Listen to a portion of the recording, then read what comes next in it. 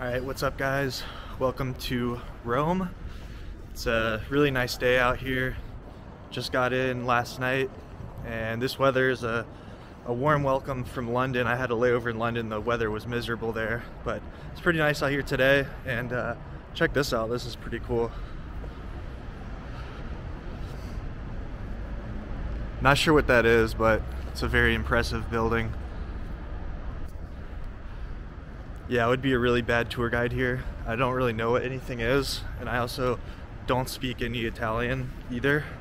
But yeah, I'm here in Rome for a week, and then in Florence for another week with my family.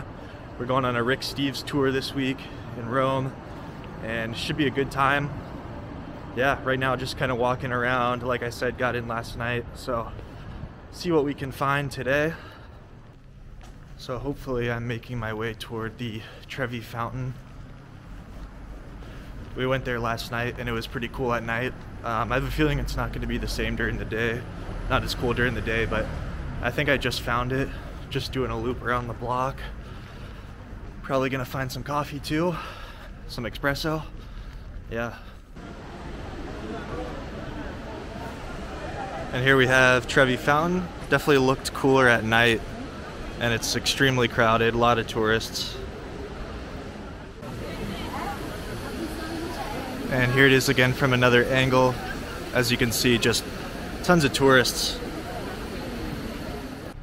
Probably the coolest thing that's happened to me so far is last night when I landed in Rome, I noticed there was 2 Aerolíneas Argentina airplanes at the Rome airport, and I wondered why. And then I should have taken a picture. So later I found out that the Argentina World Cup team was connecting through Rome and flying through Rome. So that's the closest I'll ever be to Messi, like 400 meters. So that was pretty crazy.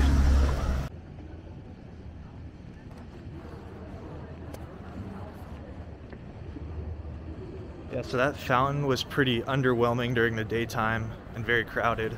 So maybe I'll go back at night. Not sure how much filming I'm gonna do while I'm here. I kind of only have like 2 free days in Rome because I'm working at night the rest of the time, so maybe sleeping for most of the day. But yeah, I thought today was a free day, so I thought I'd come film and just walk around and get some coffee, maybe get a haircut. Probably not, I just had one. So yeah. Also, there's just an insane amount of gelato shops as well. Lots of gelato, but now it's time to find some coffee. Also, the smell of cigarettes always reminds me of Europe. Like whenever I smell cigarettes on the street somewhere else in the world, I feel like I'm in Europe. Man, what is this thing? I don't even think I could fit in this. Lots of mopeds, as you might imagine. Just past a McDonald's. Maybe I'll go there for coffee. No, that'd be crazy disrespectful.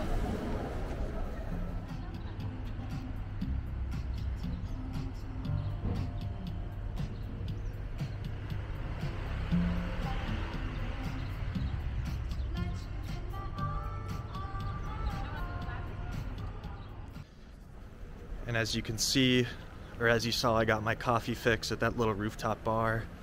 And yeah, that's pretty cool. A nice view. And now it's probably time to maybe look for some lunch.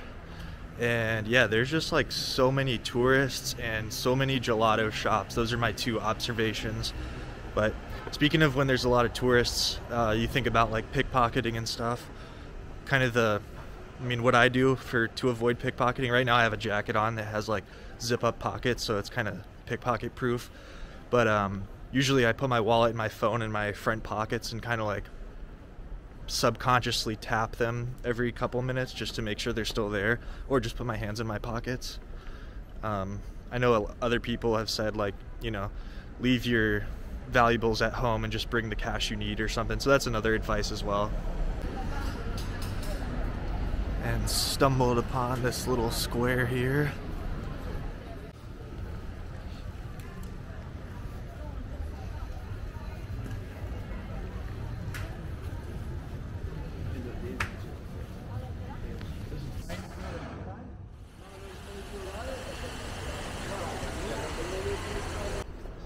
Alright, I went in this convenience store and I like unique, interesting drinks, so I got this Burn energy drink.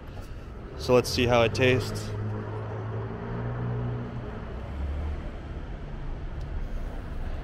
Tastes like Red Bull. Yeah, not bad. Burn energy. So this is my first time back in Europe since like 2014, so it's been a while. I just realized that I drank an espresso and a energy drink back to back. So you guys are gonna see how crazy my caffeine addiction is. I didn't even think twice about it. But also look at this. Should I buy this and wear it for next Halloween? But yeah, speaking of like pickpocketing, honestly the biggest thing is just avoiding cars and mopeds and not getting hit.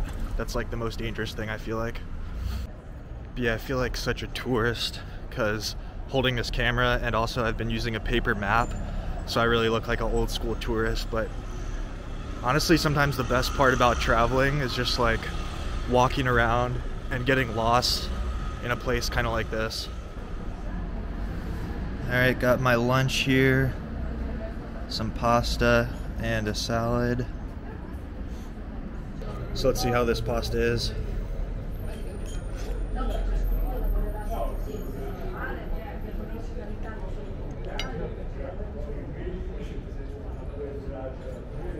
Pretty good, pretty good.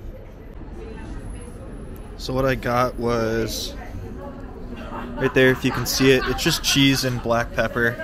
Pretty good, and then a Caesar salad as well. Yeah, solid.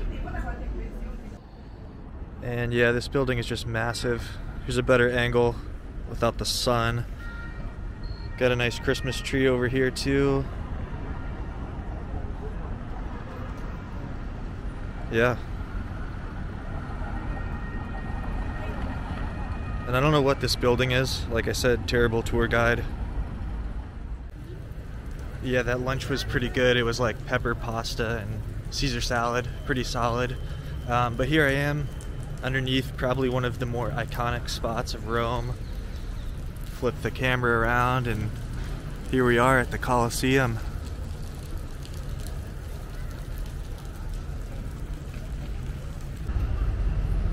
Here's another angle. There's a lot of construction and stuff too going on around it, but pretty cool to see in person.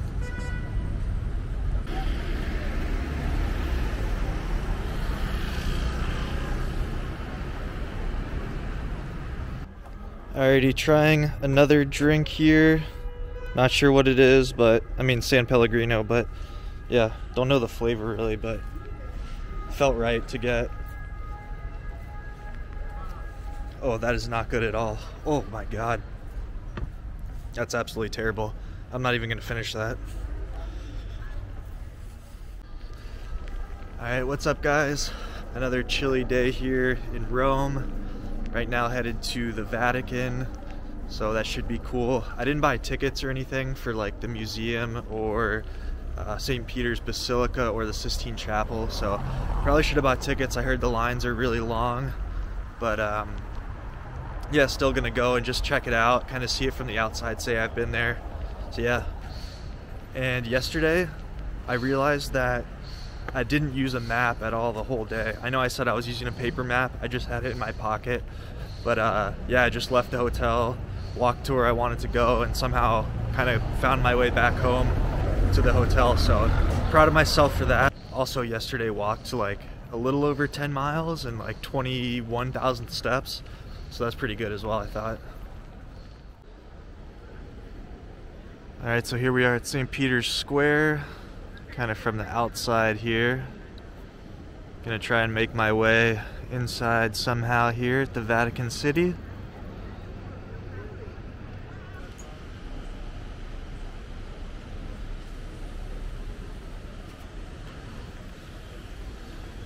And here we are inside the Vatican, and I think they're kind of setting up for Christmas and stuff, but I don't know, I thought it would be bigger. It's a little underwhelming, honestly. Sorry to say that. I mean, I'm not religious or anything, but I guess for some people this place has a pretty big significance. But it is kind of cool to think that the Pope lives here, and you know, I don't know. When I'm here, I'm just thinking about the Da Vinci Code and all the conspiracies and stuff that are maybe going on here. Yeah, probably would have been more meaningful if I'd come here on a tour, but you know, at least I got to say I went here. Also, if you come here during the summer, just be cognizant that there is a dress code. I read that last night, but yeah, pretty cool. Like I said, I thought it would be a little bit bigger, but nonetheless, it is still pretty cool to be here in person. So this is like the street, this big long street that kind of leads up to the square here. As you can see, it's at the end of this street. And yeah, there definitely is an increased like military and police presence here, which is expected, I guess. And same at the Coliseum, but now I'm gonna try and walk to this viewpoint I saw earlier that looks kind of cool. So I had to pick up an espresso. One thing I noticed, last night we took the metro, and then I just noticed now again, and I don't mean this in a bad way, but I feel like Italians have like very small space, personal space areas. Well, that car's annoying.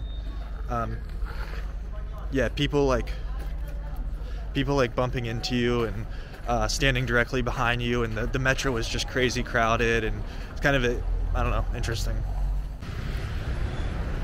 Alright, here's kind of that cool viewpoint of the Tiber River, and then that over there is the Castel Sant'Angelo, I believe. So, yeah, kind of a gloomy, cold day today. But this kind of reminds me of the Seine River in Paris as well. But got a little nice view over on that side as well. If anyone from the Vatican watches this video, release what's in the Vatican archive that people want to know. Another fun fact is, at one point in my life, my career goal was to be the Pope. So this is the closest I will ever get to that, because Lord knows I've sinned too much for that to happen at this point.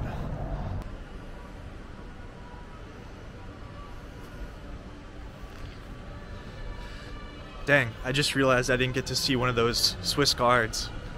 Kind of wanted to see one of those. I don't know where they're at exactly though. Alright, so I came to this other viewpoint of the city, and it's honestly pretty good. Nice view of Rome here.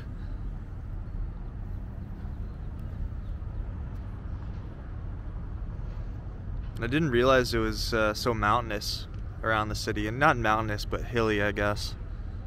Pretty solid view.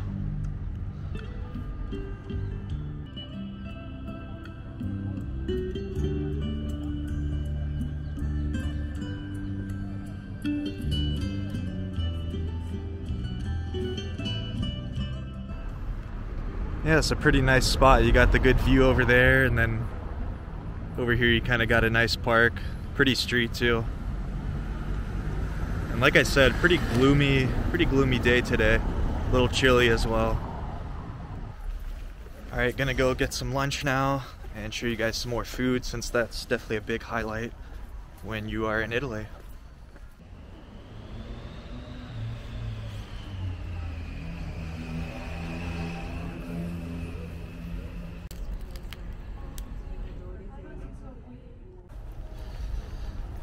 Yeah, I'm no David Portnoy, but I think that's how you pronounce it, but that prosciutto pizza was like 9.8 out of 10. And also it was like very dead there at the restaurant at noon, and then it started filling up with tourists. So I think Italians eat like pretty late, I guess, all their meals. But just picked up some provisions at the grocery store, and yeah, gonna be working at night now, working remote and probably sleeping during the day. So we'll see how that goes. Alright, what's up guys? Just wanted to show you some different places at night, because in my opinion I think some of these places look better and are more impressive at night, so we're gonna check some of those out right now.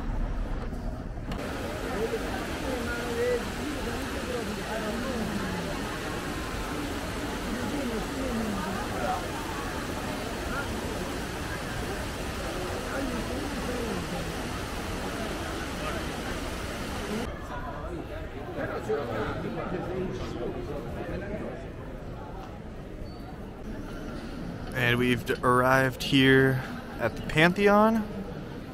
Looks pretty cool at night. And let's go inside and check it out.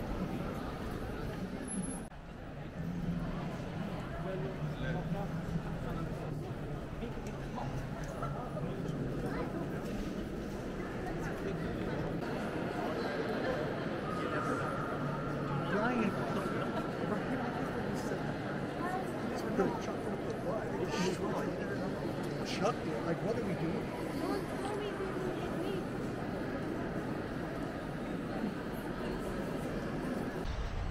So at first I was like, what's the big deal about the Pantheon? But apparently it's like 1900 years old, like 1900 years old or something like that. So it's really old, and then the circle that you saw in the middle of the roof is actually open. So it's open to the natural elements, and when it rains it comes through there, and every once in a while it snows as well, which would be really cool to see. Alright, we're coming up on the next spot that looks really cool at night.